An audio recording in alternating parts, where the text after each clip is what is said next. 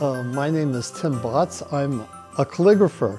What's unique about us as human beings is that we have this wonderful gift of language. And what calligraphers do is we make the language visual.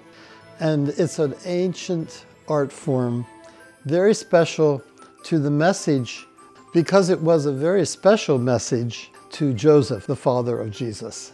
We have this message because of people like me, scribes, who wrote it down, and they wrote it on a scroll.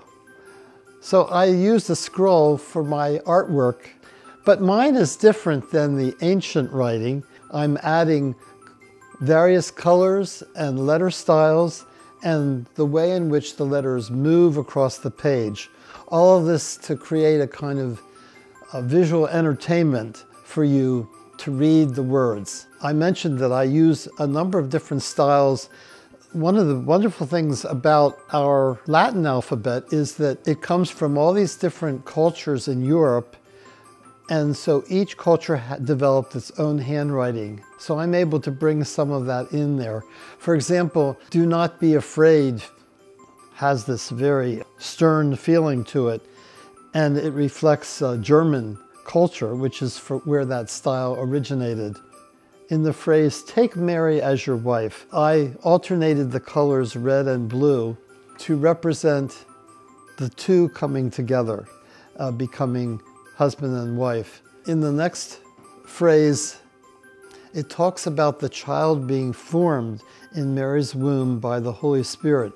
And so the letters become very small and close together to suggest something that's womb-like. The focal point of my artwork is Jesus' name, and so I chose the color red, and I made his name big to celebrate who he is. I also made the letters in a style that imitates Hebrew writing so that it looks Hebrew, which celebrates his heritage from the Jewish people. But it's actually our alphabet, so you can read it.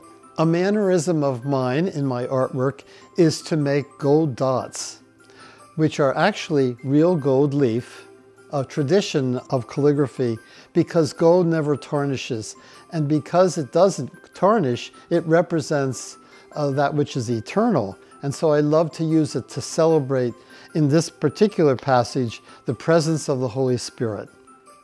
I hope that you'll come and experience the Christmas Art Walk here in Barrington, December 12th through the 23rd. Come see me at Phillips Menswear. I'd love to meet you.